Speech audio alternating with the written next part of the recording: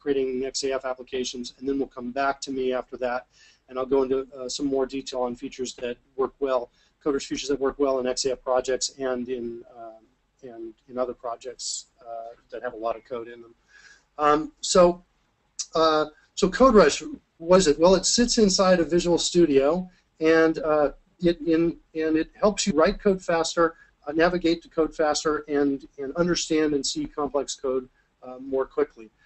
With it, you get a toolbar up here that shows you that with different options that you can turn on and off. For example, I just turned on structural highlighting, which as we start writing code, you'll see little lines appearing between braces that are connected.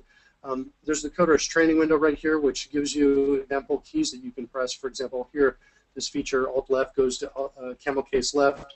If I hit that key, you'll see the caret will move, and we'll get this little window will come up that says, here's what just happened, and we can click OK if we want to keep that feature. Here's camel case right. So we'll say that, always do that there as well. So there you go, you can see what that does. And so camel case navigation gets you in between those uppercase, lowercase characters. There's also tools for working with selection. So if you want to increase the selection, you can increase the selection by logical blocks, like this. And you can also decrease the selection as well. Now, this is a fresh install of CodeRush, so the first time I use features, we're going to see this window. Every time I use a feature for the first time, you'll see that, and it'll just ask me, do you want to use that feature or not? And in addition to selection tools, we also have features for writing code quickly. For example, if I want to create a try-catch block, I can type in TC here, like that for try-catch, and then I can hit the space bar to expand that template out. And there's the expansion. And this red arrow right here that shows up, it indicates the template was expanding.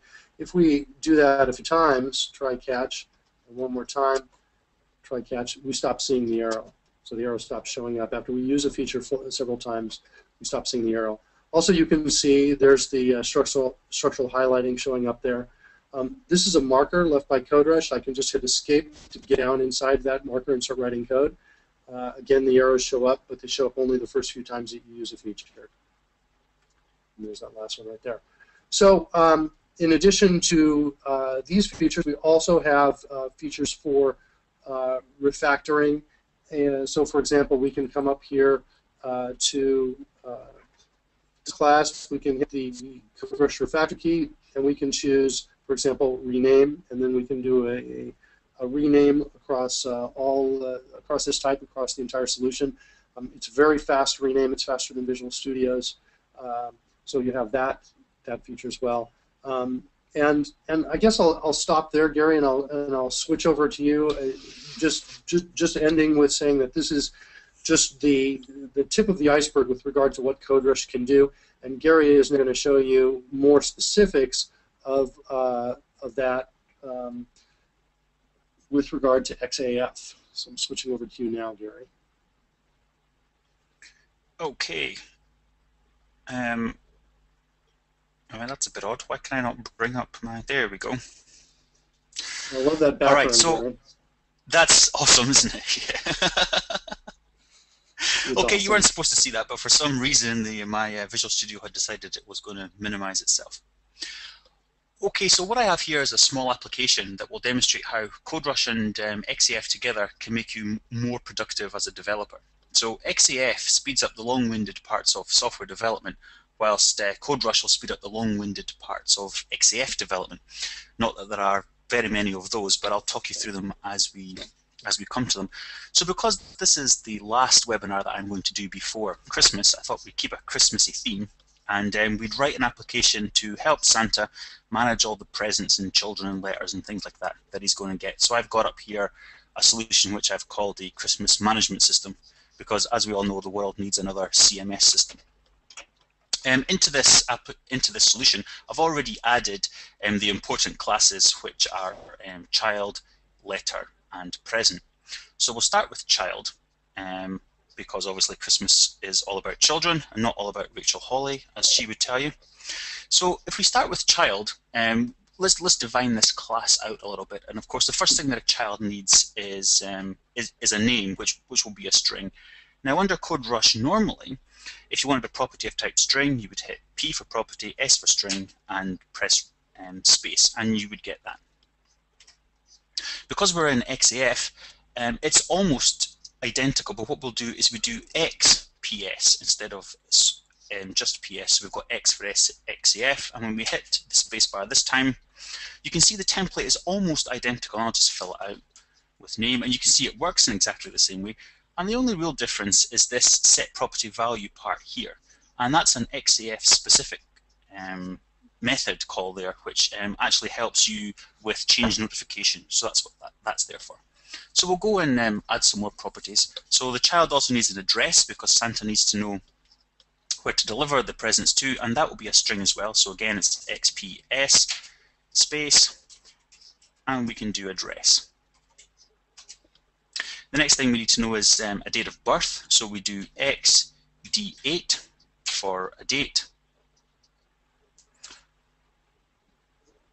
I did not do that right. That's what I get for taking my eye off the keyboard. Oh, XPD8. I missed out the P. Yeah, I missed out the P for property. That's what it was. So I need XP date. So there we go. Date of birth. So that X template that you expanded is for creating exception descendants, and awesome. And so that's what you just saw expand. So that's a big one. Okay, and the next one we want to do, the next property we're going to add is one that's very important for Santa. It's probably the most important one. So what we want is an XAF property of type Boolean, which will actually tell us whether or not that the child left out milk and cookies last year. Because obviously, if you didn't do that, then you're not going to get such a good present this year. Now that we've added all of the sort of simple and straightforward properties, we're going to look at something a little bit more complex where CodeRush can help us out. So one of the things that we're going to add is a gender for our child. Now we don't have a gender class or anything like that set up, so we're going to get CodeRush to help us out here. So the first thing we're going to do is hit XPO, which will give us an XAF property of type object. We hit space there, and we'll say this is going to be the gender of the child. So doing that, we can then go back to the object and overwrite that and say, I want to create a gender here. Then when it's done, we can just open up CodeRush and say, let's declare an enum here. CodeRush will take us to the top of the namespace there, and we can put in that's going to be male or female, and then we can hit escape to pick up the marker that we dropped. So that's the first one we need to do. And the next one on a similar kind of note is we need to know what list the child is on, whether on the naughty or nice list. So we can do XPO again. Again, create list, go back onto object, make that a list, and then we can get CodeRush to help us declare an enum again. And here, of course, it's going to be naughty or nice. Right, now we've done that, what we want to do is our solution, we've already said our solution is going to be composed of a child object, letter object, and present object. So now it's time to actually join these up and see how we're going to use them in our solution. So the first thing we're going to say is that a child is going to write, over the course of his childhood, a child is going to write a number of letters to Santa. So what we actually need at this point is an XAF property of type collection. So we expand that template, and here what we've got is we're going to have letters, and they are going to be of type letter. Thing to notice here that we've not seen before is this association attribute here. The only real thing to worry yourself about here is that there are two ends to an association. There's the parent end and the child end. And this text here, this child letters in this particular case, has to be the same at both ends, otherwise you'll get an error. So that's the only thing to watch out for. So now that we've set up letters here, the other thing that we need to do from the child's point of view is, again, over the course of the childhood, the child is going to get a number of presents from Santa. So again, we need an XAF property of type collection, and this is going to be presents. That's going to be of type present. Okay, and again, note the association attribute here. And with that done, we're pretty much finished in the child class now. So the next thing we need to do is to jump into the present class and create some attributes there. Now the first one to do, and mainly I do this first is before I forget how to do it, or I forget that I have to do it, is that a present is going to be given to a child, and this is the other end of the association that we're talking about. So what we've got here is we want an XAF property of type attribute. So we expand that template, and this is going to be a child, and it's going to be of type child. And we see here that this association has the same text as it did in the child class. All right, so now that we've completed the other end of that association, what we're going to do now is to add in the other attributes for present. And so first of all, we need name, the name of a present, so we can do XAF property of type string, and we can get name. And the other one is we'll do a delivery date, so that Santa can keep track of what year he delivered what presents to the children. So we do an XAF property of type date, and we can do delivery date. And that's really all we're going to do inside the present. So we're finished there. Move on to the letter. Same with the present. Thing we're going to do first is to add the other end of the association before we forget. So a letter is always sent to Santa by a child, so let's add that. That is going to be an XAF property of type attribute.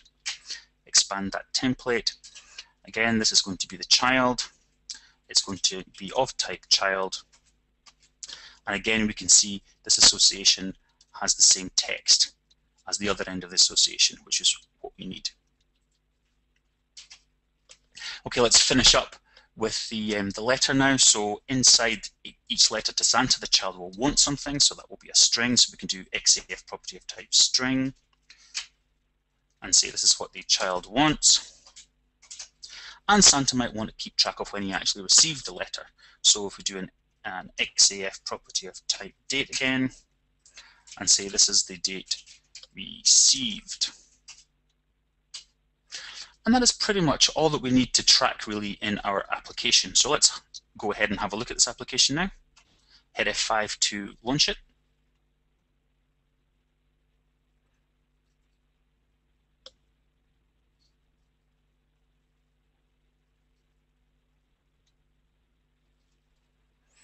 I'll just move this in the center of the screen so you can see it. So here's our application that we've had XAF basically create for us. Sorry, Mark, could you repeat that? I missed it. Gary, I just wanted to ask you a question. Yeah, go ahead. Yeah, I'm interested to know about the date time received. So, I'm familiar with XAF, and I know that when we run this, we're going to see there's going to be some UI that's going to be associated with this field, date time received, right? So we can specify that in a form somewhere. But I'm wondering if it makes sense to automatically set that somewhere. And I guess my question to you is does that make sense within the context of your demo to set this automatically, just in response to the letter actually being received?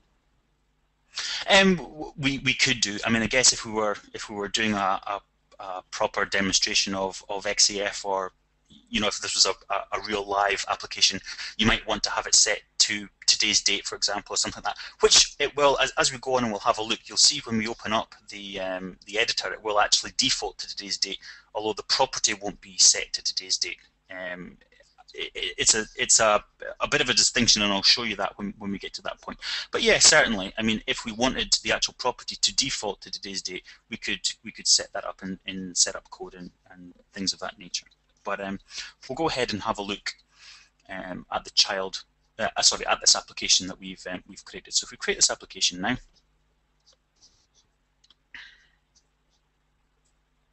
there we go, and you can see XAF allows us to actually concentrate on just on the entities. So all we really did was we concentrated on the entities that were composed together to make our application. And XAF has actually scaffolded this nice UI for us. And we haven't had to do any work for this. So this is where XAF really speeds your development process. So here, if the child's name, let's see who's the most childish person I know. Oh, Rachel Hawley. Rachel Hawley, there we go. Address, she's in the UK. Her date of birth, 1st of April, we'll say. Whoops, let's see if I can, not quite that old. Behave yourself. 1982. There we go. Did you leave milk and cookies out for Santa last year, Rachel? Silence. Well, we'll go ahead and say that. I might have done. You might have done. Well, we'll be kind and we'll say that you did leave out milk and cookies for Santa, because obviously you won't get such a good present this year if you didn't leave milk and cookies last year. Rachel is female, and let's put her on the nice list, I guess, instead of the naughty list. So that's Rachel created. Let's go ahead and add letter to Santa.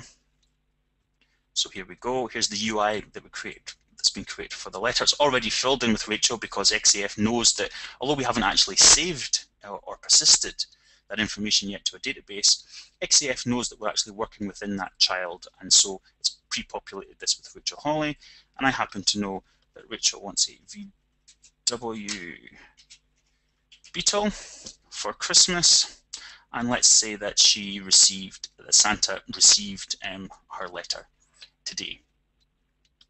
So that's fine. Let's save and close that. So that's you sent your letter for a VW Beetle to Santa, Rachel. And then if we click on the Presents tab here, we can add a new one, and we can say, well, Rachel Hawley again.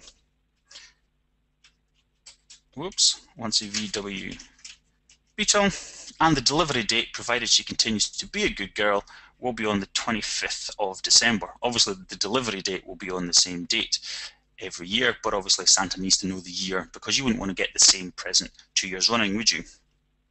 Okay, so let's save and close that, and that's us done. Save and close that down, and we can see here's the record that we just created. And that's basically all that I wanted to demonstrate there to you. You can see how some parts of XAF development is a little bit long-winded, because XAF gives you some built-in help with regard to associations and also with regard to change notification. And you would normally have to write that out in longhand, which might take you a little bit longer than normal.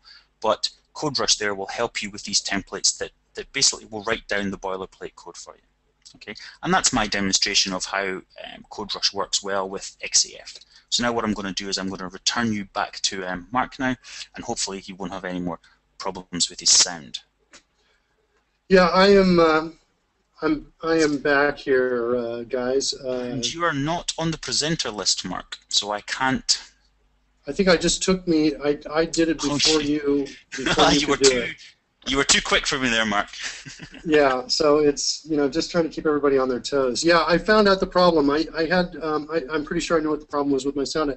One of my other programs was running at about 50% of CPU cycles, along with Virtual PC, which was taking 40-something%. And I think that as soon as I killed the one that was taking 50%, everything became clear all of a sudden, and I could hear. So I think that was a problem. So Gary, thank you very much. I'm looking to see if there are any questions out there. It looks like all the questions have been answered. And so what I'll do now is I'll show some more CodeRush features that are really helpful. So if you're just starting to learn CodeRush for the first time with XAF, I'll give you a little bit of an introduction into those features, and also I'll point out to other webinars that we're doing in the future, and also have already done. There's an introduction to CodeRush webinar that we did, I think, a week ago, and I'm not sure if that's up yet or not in the published list of webinars. But if it's not, I'll make sure it's up in the next couple of days. And that's about an hour-and-a-half long introduction to CodeRush. So it's going to be deeper than what I'm going to give you in the next couple seconds, or a couple minutes rather. And we've got about another 20 webinars scheduled every Tuesday. It's going to start about 2 hours later than this one started. So it's 12 noon Pacific time every Tuesday, and we will do a different webinar on CodeRush. And so if you're interested in learning more about CodeRush, and becoming more of an expert using the product and becoming more productive. We've got lots of content for you lined up. So definitely check those out. Okay, so with that said, I will show my favorite navigation feature in CodeRush.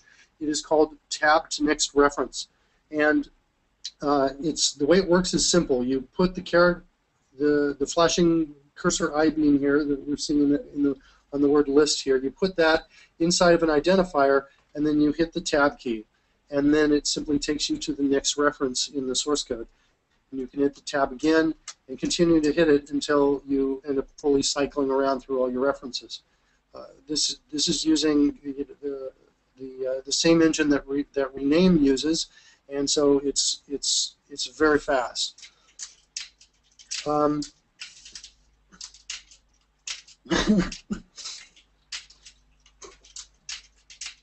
So I like Tab to Next Reference. Another navigation feature is called Quick Nav, and that allows you to quickly Oh, yes, my dear. Sorry to interrupt. Just before you get started on that, Jake has asked, would it be possible for somebody to direct him towards a complete list of XAF shortcuts if such a thing should exist?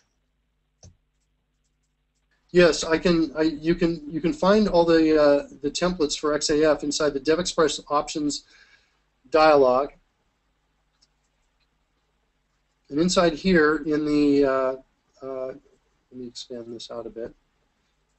So on the left over here are all the options pages. Inside the editor folder, there's an options page called Templates, and that's the one we're on.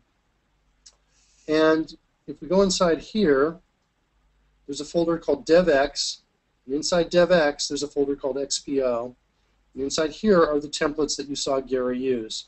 So we have XPCL, XPA, and then these two, which are kind of interesting, XP followed by this funky thing here, a word called type in question marks, and here again XR as well, the same thing. What we can do is I'll show you what that type is when we get down into the when we get in the code and we can try these out.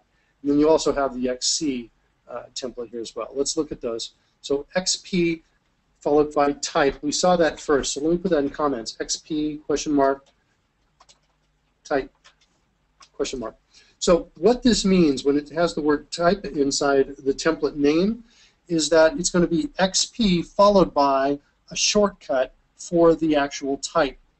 So, for example, when Gary started, he typed in PS to just show you the CodeRush, built-in CodeRush template to create a property of type string, and there's the preview over there in the training window. So P followed by S will give you a string.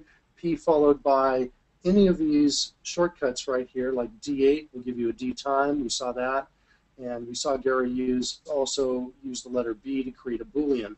So these shortcuts right here are available to you to use as a follow-up for that. So if we come in here and we type in, for example, XPB, that is a variation. We are actually expanding this template, but we're using B for Boolean inside, and that just saves us the time of having to type in Boolean.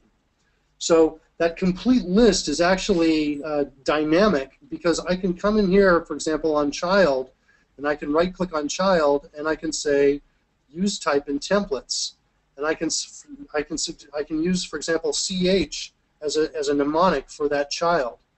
And now that I've done that, I can come down here and I can use that XP template now, followed by CH, and now we get a property of type child. I mean, there you go. So property of type child. And we can specify the name, whatever that's going to be. Something along those lines. Okay? So you can add your own types to that list. And so the list, so the question, can I get a complete list? Well, you can't really get a complete list because it's super dynamic. But the essence of what you need to know is inside that options page in that folder. And it's those pieces that Gary talked about. You know, the other thing too that we can do is we can create a blog post about this that actually gets these to you in text, so you don't have to bring up this dialog and see these. So the other one, I don't think Gary showed this, is the XC template for creating a. I didn't, Mark. Yes. Sorry for jumping in there. I didn't show that one because the XC is for creating an XPO class. It's actually an XPO only template, and it doesn't function within XAF. Gotcha. Okay. And the other one was the XR type. I don't think you showed this one either. And I just want to look at this. I didn't. No. To see if this looks interesting at all. This is so this is going to create it looks like a setter method, is what it is. Yeah, and then, oh, I see. There we go. Yeah, I see. It's a read-only property. Okay. So we can look at that, too. So we'll do like an XRB, for example, to create a read-only Boolean property. There's the window for the first time I expand that template. And then we'll give it a name like is happy, that. And we get code that looks something like that. So, okay, so we can do a blog post on this, either Gary or I can. We'll work that out and try to get that up tomorrow, get a list of these to answer your question, Jake. You can do that list, okay? And Mark, go ahead. Sorry for interrupting. I've just realised I actually missed a bit of my demo that maybe you can, maybe you could actually demonstrate now. What I did was when I created the gender and the list enums, of course, that polluted the child class or the child file with those. And what I actually meant to do was then use CodeRush to push those out to files on their own, and I've actually forgot to do that step. Could you maybe demonstrate that now? Because obviously it's quite important not to leave the class file polluted like that. So you want the gender property outside of child? Is that right? Yeah, it's already done, in the version that you've got. But if you just create an enum, any old enum in that file there, and what I actually meant to do was then, because I see. I'm sure. We want to keep our code as tidy as possible, and we don't want it polluted. So if you could just create any old enum there and just demonstrate the ability to push that enum out of the file into its own file, that'd be great. Sure, I'll do that.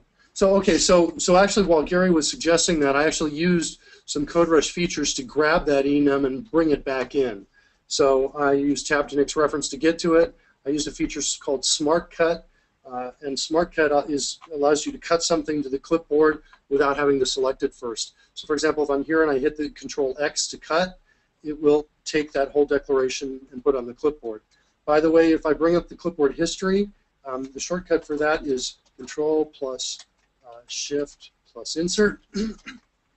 By the way, there's a CodeRush webinar coming up on using CodeRush with the clipboard. But if I bring up that, you can see there it is on the history. Nothing else has been copied to the clipboard yet in this session, but that one is there in the history right there.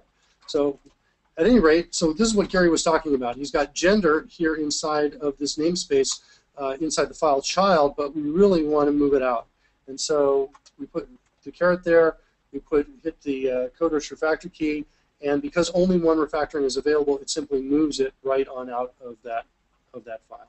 We can now hit escape to come back, and now we're back to where we started. So I think Gary also alluded to that in his demo. He, at one point, I think, did a refactor. Oh, he declared a class, and then he hit escape to come back, or I think he declared the enum, rather, and he hit escape to come back. And that is a consistent thing that happens all the time in CodeRush. So if you are working somewhere and you execute a feature that moves you to another location in your solution, you can press escape to get back to where you were working, and that's what we just did. So, all right, so I demonstrated that, and I'm seeing all of these strings in here. So let me show you a couple things that you can do with strings. CodeRush has a lot of features for strings, and you know it's. I guess I should just underscore that anything you see here is a small portion of what is inside the product. The product is really huge with regards to what its capabilities are. The cool thing is that access to most of the power is consistent. It's essentially you hit one key to bring up a menu of refactorings and code providers. Refactorings are little wizards that will change the code but will not change behavior. And code providers are things that might change behavior or might fix broken code. So if I hit the CodeRush refactor key here, for example, I can come in and say, let's introduce a constant for this. And now I've introduced a constant. That green box around it means I can edit that. I can also hit the tab key to go see its declaration. And I've done it that easily. Let's call another method here, like for example, log. Oops, that was IntelliSense that kicked in there. So I'm going to say log, and I'll say greetings, Getty. Is that how you spell your name? No, it's something That's like that. how Ray spells it. Yeah. And so this is a real easy feature, but you use it all the time. It's simple. It's a small savings, but it's something I use all the time. If my caret is here before the close paren, I hit the semicolon, it gets me out. In fact, let's cut that to the clipboard. Let's come back up here. Let's create a new method. So I can use M for creating new methods and just hit the space bar like that. And I'm expanding that out. And we'll call this accessing presence, like this, for example, and then we'll come in here and we'll paste that in, that log greetings Getty. Let's actually call it from here and pass it and just semicolon there, like that. And so we have a call to a method that doesn't exist yet. We can declare it by hitting the CodeRush refactor key, and this is the target picker. Allows us to select where we want to put that new log method. I'll put it right there, and we'll call this message, and I think I'm okay with that. We'll add some code here. We would add code here later. Sometimes when you have a parameter, you want to declare a field to hold on to that value, and you can do that very easily. Hit the CodeRush refactor key. Here are the refactorings, and here are the code providers. We can choose declare a field with initializer, and now it's declared a field there called MSG. By the way, if your settings for your fields don't match this, you can change these inside the CodeRush options. So I originally started by saying, let's show you what you can do with strings. So one of the things you can do with strings is if you select a portion of a string, you can split that string into 3 pieces, as you can see in the preview hint right there for split string. I can also put the caret just at a particular location, and I can split the string in 2, like that. So you can do that. Another thing I can do is I can introduce a format item here, and now I've got a call to string.format, and then here I can hit the same CodeRush refactor key again, and I can choose, for example, promote to parameter. And now we can call this name, for example. Like that. So CodeRush has templates. It has features for navigating through the code. One of them is Quick Nav. I'll show you that. I bring this up by hitting Control-Shift-Q, and it gives me a list of all of the symbols that are in scope from where I am, based on the settings here. So right now I have a current solution selected, and I have all of the accesses, all the visibility access buttons down, and all of the member types as well. So I'm seeing everything. If I want to filter, for example, say I'm somewhere else. Let's go actually somewhere else. And let's say I want to get back. In fact, we'll go over here in the list. Let's say I'm in list and I want to go find that accessing presence method. So I can hit Control-Shift-Q to bring that up. Type in AP like that, and now you can see what is in the list. Accessing presence is up near the top. If I'm not sure about that, I can hold down the Control key and get a preview of it. That's handy if there are multiple methods called accessing presence. Say I've got overloads. I can also show the type if I want to actually see the type of each piece in here if that's interesting to me. You right click that and show type. So that's Quick Nav, and just like all the other features in CodeRush, when I use a feature that takes me away from where I start, I can hit Escape to get back. Okay, so we have templates for creating code quickly. You've got the training window off to the side. You have selection tools for increasing selection, for moving through camel case letters in an identifier. We have navigation, and we have consume first declaration features. For example, where I had this call to log, and then I turned it into a method called log, starting at the call. Right, so consume first declaration features. So there's a lot in CodeRush that's designed to help you move and write code quickly.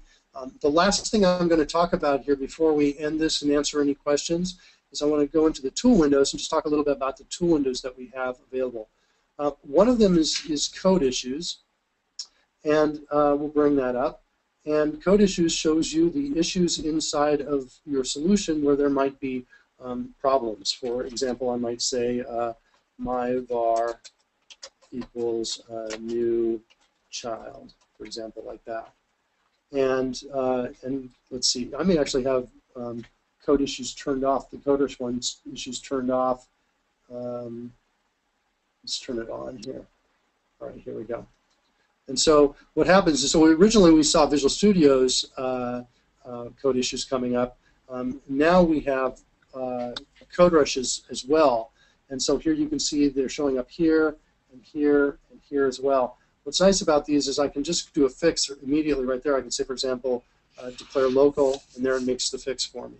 So that's what code issues is going to do for me.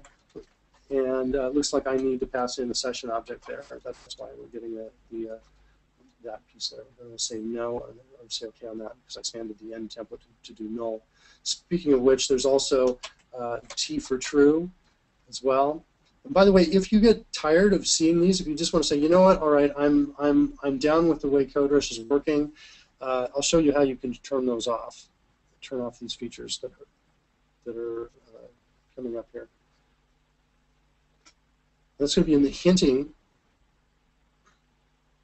And well, actually, there's two places, actually. One of them is action hints, and these are the arrows that pop up that you see in the code, and you can disable those there. That's one of those pieces. The other one is going to be on is in features under core, and it's this show feature UI window. And so we can just clear that off right there, and so now we won't see that UI window popping up anymore whenever we do a new feature. Okay, so we've got the code issues window, which you're seeing right here. Here is another example. Implicit variable can be used, for example. So what we can do is we can, if we want to go with that, we can hover over that issue. Hold on. Well, let's hit the CodeRush refactor key instead. I'm not sure why that's not showing up there. Make it implicit. That's what I'm looking for. All right, so we can do a make implicit call right there, and there the issue goes away. We can also, if you want to do instead, let me undo that again. We'll bring that issue back again, where hold on, I'm clicking this. There we go. There we go. So implicit variable can be used. So when you hover over it, you'll see this issue. So you can actually click make implicit there to correct it. Or if you never want to see it again, you can click on this and you can say, for example, let's always disable this so I don't ever see that issue again. So we can suppress that issue like that. And then we see the last issue is there's unused declaration. So that's the code issue window. There's the CodeRush training window, which we saw a little bit of to begin with. There is the user guide. The metric shows you metrics in the code. Open files gives you a list of open files. The plugin manager is useful if you're consuming any third-party plugins and you want to manage whether those are loaded or not. And also, if you're writing your own plugins, it's useful. And the references gives you a find all references. And one of the things I like about this is the live sync ability for it. So as I actually move into a member that's in the code, it'll find all of the references to that particular entity. So here, for example, I'm on the word child, and it's now just showing me all references. So it's this live find all references. So if that's something that's interesting to you as you're working, to see all the calls to a particular type, you can get that, a type or a identifier. One thing, when live sync is active, if you're on a primitive type, you can press, it won't show you those references by default because it's expecting those to be both uninteresting and possibly existing in huge amounts. So for primitive types, we will not show that to you by default, but we can just click down here or press Shift F12 to see all of them within the solution. So here we can see all the strings in the solution. And back into tool windows. And the unit test runner. So the unit test runner is a beautiful piece of technology. There are like two things that distinguish this test runner from any other test runner out there, including the test runner that comes in Visual Studio. One is the ability to run and debug a single Silverlight test case, which right now this is the only unit test runner that can do it. And the second thing that this test runner can do, which is really beautiful, is if you have test cases spread across multiple assemblies, it can run those tests in parallel. And as a result, the test run speed is about a third, or can be up to a third of what the speed is, or I'm sorry, not the speed, the time is about a third of what it is for competing test runners. So it can finish your test run in about a third of the time. So that's the test runner. And with that, if there are any other questions, and it looks like I'm not seeing any, but I'll wait just a minute. But if there are any other questions, we will answer those, and if not, we'll wrap it up. We've just had one more question come in that asks if you're able to say a little about setting how much or how little you want, how much or how little CodeRush someone might want to see. Right. Is there a way to modify it? There are ways to modify it. So one of the ways to modify it is with this toolbar right here. So for example, I turned on code issues, but you can turn that off. The spell checker's turned on, but I can turn that off as well. Member icons, that's what they look like off to the side. These are useful if you want to, like, for example, move these to a region, for example. What else? Flow break icons. These are useful if you have complex code that is, I was just looking for some, but we don't have any inside here. But if you have complex code, for example, if I put this inside of a try finally block, let me show the CodeRush training window. Notice as I make a selection, the CodeRush training window says I can type in F for a try finally. So I come over here and I type in F for try finally, and now down here I might have some more code. Actually, let's create a quick for loop here, and inside the for loop we'll say like if true, then we'll type in break, and we'll do else continue like that, and let's put all of this inside of a while loop while I equals 0, like that. So now this is where flow break evaluation is useful. So now when I do a break here, it shows you where the next bit of code is going to be. If I do a continue here, it shows you where that's going to be. If I do a return here, it shows you where the code's going to flow to. So those are the flow break indicators. We can show metrics as well. If I click on this, next to each member we'll see a metric. And this is maintenance complexity, but you can choose line count, cyclomatic complexity, or download plugins that give you other metrics. And what else is this? What is interesting? Region painting. I'll show you that real quickly too as well.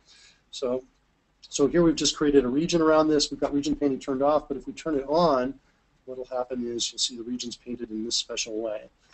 And the right margin line, we can specify that if we want. Line highlighter as well. Comment painter, XML doc comments, these sort of things. So all of these things you can turn on and off with these buttons here. So that takes care of part of that answer to the question. And then the second answer to the question is with regard to the pop-ups for the arrows and the other hints. Those are in the options pages that I showed earlier inside of this session when I was talking about disabling the hints. So yes, you can totally configure how much of CodeRush you see or do not see. Excellent, thank you very much. And possibly one for Gary. Is there a template for XAF singleton classes, please? There is not at the moment. That is an interesting point, actually. The fact that CodeRush allows you to write your own templates. I mean, if you want a template and it's not shipped with XAF out of the box, then of course you can either do one of two things. You can feel free to write it yourself and then make it available to other XAF users in the community, or you can send myself an email at garys@devexpress.com, or indeed Mark, and actually request it. And these templates can find their way into the product. I mean, the templates there for XAF as they stand were there because we got fed up typing what we had to do. So and that's how templates are created by developers out in the real world. They find a piece of boilerplate code that they're writing over and over again, and they write a template for it. And that's what we did for XAF, and it's made its way into the product. And so if you find yourself writing XAF boilerplate code of some description over and over again and there's no template for it, then either feel free to write one or send an email to myself, and I'll write it and get it included. You know, I'm thinking what would be good is we could do this singleton class as a template. I am not familiar enough with XAF right now, Gary, to be able to do this by myself, so I need a little bit of training and just show me what a singleton class looks like. Yeah, that's no problem. In fact, if you do that, I can do this now. I know you've got to step out in a few minutes, Gary, but I don't think we've got the time to get into it right now because I've got to run away. I'm afraid I've got a parent-teachers conference, but we can. So let's do this as follow-up. You and I will work on a blog post that will either go out on my blog or yours, and we'll both tweet about it. And that will talk about, in it we'll have the list of XAF templates and a description of them. And we'll also have a response to this question about the XAF singleton class. My sense is it shouldn't be too hard to create a template to get you what you need, and then we can export that and have that be a link on the blog post. Okay, works for me. Okay. All right. Anything else? Are we done, Rachel? I think that is all of the questions. There doesn't appear to be anything else coming in at the moment. So whilst we've got a few moments for people to think about things that they might want to ask, I will just mention a couple of things. Those of you who haven't already downloaded it or been to the website or noticed, DevExpress DXperience version 10.2 is now available for download. You can get it from your download manager at devexpress.com. Following this webinar, we do have another one this week. It's on Thursday, the 16th of December, and that will be with Seth Juarez, and that is the end-user report designer, in which Seth will be tackling the ins and outs of implementing the report designer in WinForms applications. So do join us for that if it's something that you're interested in. And just before the holidays, there will be another 2 webinars, one on Monday, December the 21st, which will be an introduction to data access and customization with the Silverlight Grid, and also another on Tuesday, December 22nd, which is working with selections and the clipboard in CodeRush. So if you miss anything from this webinar or any of the previous webinars that we've run, remember you can see them again. They are all recorded and they are available on the DevExpress channel at tv.devexpress.com. And I think that's just about it. So unless anybody else has any questions, I think we're good to wrap up for today. Oh, there's one more. Is it coming? We've got some time. Rachel, I just noticed a question from Jose from earlier this morning. He asked, is there a way to set the setter method public? And there was, and then he did follow that up with, instead of it being protected, and then Gary answered it. But if you've got more to add to the answer, then... Oh, okay.